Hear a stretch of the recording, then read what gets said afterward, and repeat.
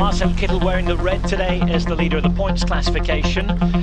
He's 27, he's from Arnstadt in Germany. He's got a peculiar 100% win record at the Giro, and it's peculiar in the sense that he's won all 3 road stages that he's ever ridden on the Tour of Italy, Marcel Kittel, but none of them have taken place on Italian roads so far.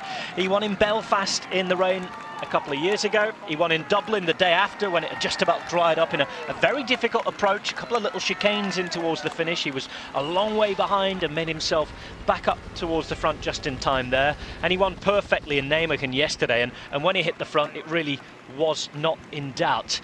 Do you expect him to carry on to Italy this time and try and win a few stages there? Well, hope so.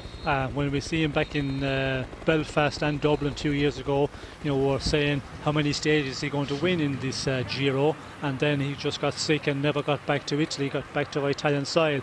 Hopefully, you know, this year that we will see him getting to Italy, because he's looking very impressive. And yesterday it was amazing. You know, they moved up there in that final, even to do that in the final kilometre and a half, to be able to move up from maybe 25th position, the way the Ethics Quick Step riders done that. And the riders that are doing that, of course, they get you to the position, but then Kittel has to make the sprint himself.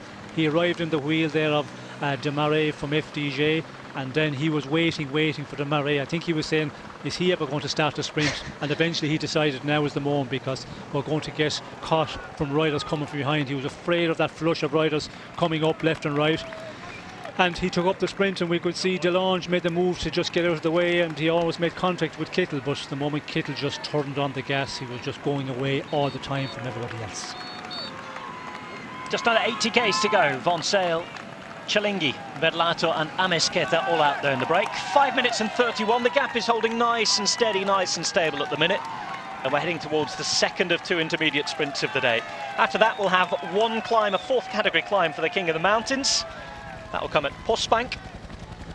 We expect a sprint finish after 2 laps. And then a transfer to Italy tomorrow. 2 charter flights from Amsterdam all the way down to Lamezia Terme down in Calabria. Thompson and Niki Lauda's own airline taking them down there. Hope the piloting's not being done by him. It might be a rough ride, as you were saying, Sean, before we went on air otherwise. We're off for a quick break. We'll be back with the rest of this 3rd stage of the Giro in just a minute on the home of cycling.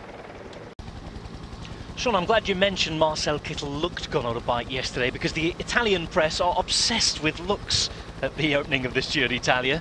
Gazzetta dello Sport today did a huge 2-page spread about how good Kittel and Dumoulin looked. They were the poster boys of cycling, they were saying.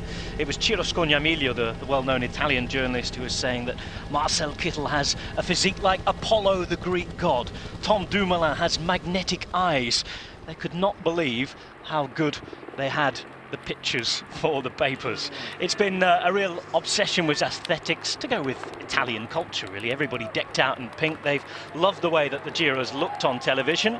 They talked about the beauty of the Giro, the elegance of the Maglia Rosa yesterday on the shoulders of Tom Dumoulin.